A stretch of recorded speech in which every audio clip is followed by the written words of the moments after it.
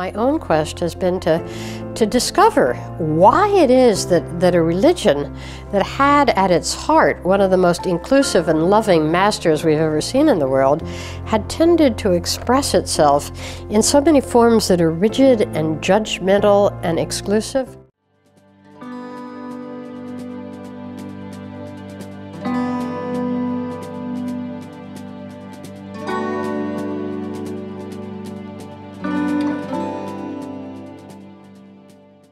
Jesus' great invitation was, come and see. And what we're really going to ask people to do is come and see. Is there such a thing as the mind of Christ? Is it possible to put it on?